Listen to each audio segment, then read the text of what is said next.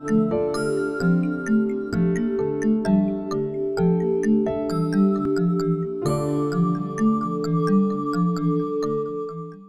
everyone and welcome to another Bitcoin crypto analysis video. Today we will talk about CHR. This is a token that started its public sale a few days ago, or public pre-sale a few days ago, and there's still 6 days left, as you can see here from their website.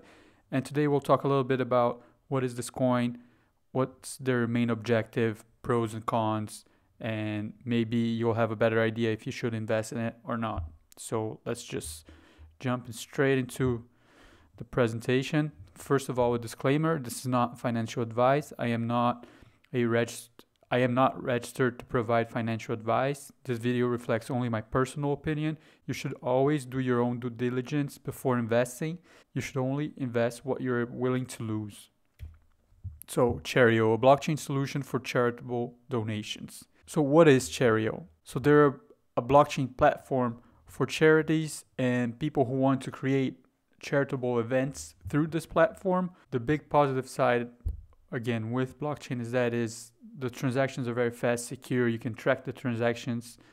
So this is a big differential that they're trying to bring into this market. So here there's a quote from their own white paper. What the team says, it says, "We want to use the latest technology to optimize their operation on all levels and reinforce the trust that people have in them." So moving on to the next point is because lately the public has been losing over the years their trust on charities or charitable events and charities and non-profit organizations around the world, because there have been a number of different scandals involving how those charities are using their money and corruption in other countries and third world countries, using the money that have been donated. And then people have just slowly stopped donating to certain companies, organizations, just because they lost the trust in those companies. And nowadays also there's a high cost of upkeep. So there are numbers that talk about that 60% of the money that you donate actually end up going to upkeep costs for the organization and not straight into charity, which is reasonable, because if you want the non-profit organization to keep working, you also have to maintain the salaries and other costs. And what they're trying to do is restore this trust on charities by increasing transparency of transactions and money flow when we're talking about donations and charitable events. Let's talk a little bit about the token information. So they're generating a total of 200 million tokens. They're called CHR tokens. The pre-sale and public sale altogether will have a total of 60% of tokens being sold. Their soft cap is 3,750 Ethereum with a hard cap of 15,000 Ethereum. And the token distribution will take place up until 15 days after the ICO ends. So let's move onto the pros of CHR. So CHR is trying to bring more transparency to this huge market. This number is from their own white paper, but I did some research and this number, it seems about right, that in 2017 there were $30 billion donated via the internet. That's just the internet. So this is a huge number. Just think about it. If this was the only number, it would be extremely large, but this is not. This is just a small portion of donations. Some sources say that all of the philanthropy market is estimated that they move around $2 trillion every year, which is huge.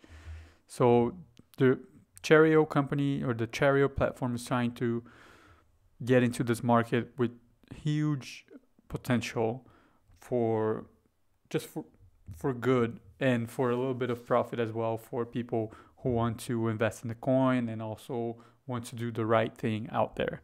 The team has relevant software development experience. So if you read through the white paper, they have 3 pages with their team. And you can see that almost everyone has some experience regarding software development, which is good for this. It's really good for developing a platform on the blockchain. This is it makes sure that the team is always updated with what's going on and what's the best for the platform regarding software development.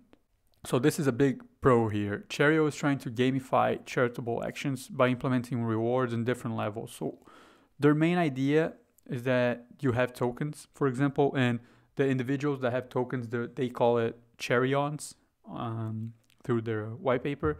So let's say you're a Cherion, you're a person that holds their token and is active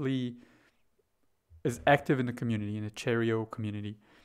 You can go on and create an event for donation. For example, there's this poor community next to where I live and they need $10,000 or whatever number of Cherio tokens, 1 million tokens, let's say, to build a new school.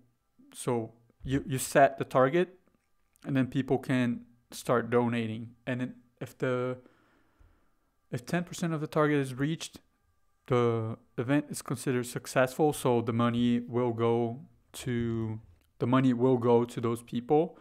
And if you reach above 60%, you get your fee back. So this fee is every time you create an event, and other people can also help you create an event, they have what they're talking about. They have to lock some tokens. They have to put in some of their own tokens as a way of saying, okay, I really want to create this event. Here's some money just to make sure that I'm not just creating bullshit events. And if you reach 60% of your target, you get 100% of your fee back.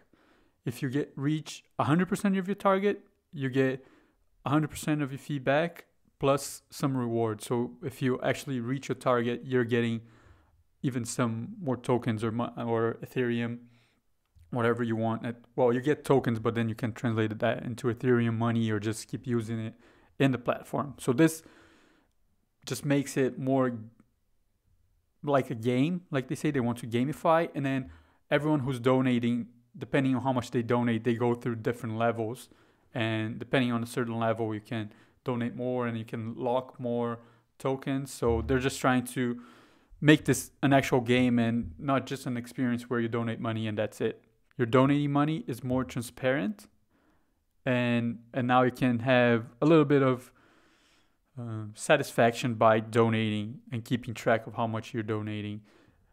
All these rewards are reset every month. So in the white paper, they talk about it in detail. So let's say you're a level 2 and you're halfway through to level 3. If you reach the end of the month, you're reset to the beginning of level 2 and not reset to 0. And if someone has been inactive for a long time, the creators will try to make sure that you start being active again and make the community just working together. And the last one is that Cherio has a fairly big following on Telegram. Right now it's over 17,000 people, which is a pretty good number for the type of platform that they have compared to other platforms that I will talk about now because it's part of the cons. So the first con is that there are lots of competitors, lots in the sense that some of them are already in the market and have been for a while. So there's 8coin, Pinkcoin, and Impact Coin. This Impact Coin is still not out, so you will not find on CoinMarketCap. 8coin has been out since January 2018, and Pinkcoin has been out since 2014. So this one is the more, let's say, established one. Obviously, they all have different objectives. They're not exactly the same. Impact Coin is related to donations related to everything that have a social impact. So it can be charitable impact. So you need money to, for example, clean a beach or clean a forest or something like that. It will have an environmental impact. So this is what their platform is trying to do. Second one, related to what I talked about, some of these competitors are more established. For example, Pinkcoin, that has been in the market for 4 years already. And here is a con, because if people just don't read the small letters, let's say, if they, like a lot of people do, they just see, okay, it's charitable, it's not charitable, or their competitors are not. Again, they are competitors in a sense, but at the same time, they're not competitors. So because they're not 100% the same company, they don't have 100% the same objective. CHR, for example, is trying to gamify things. This is their differential compared to all these coins.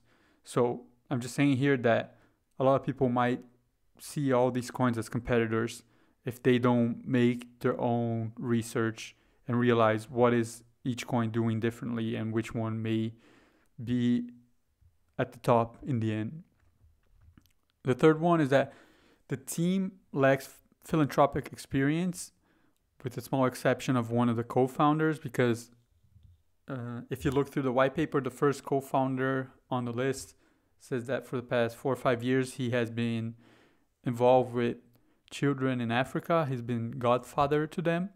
So it's a small experience, but again, if you read through all their descriptions, none of them have actually worked for a non-profit organization.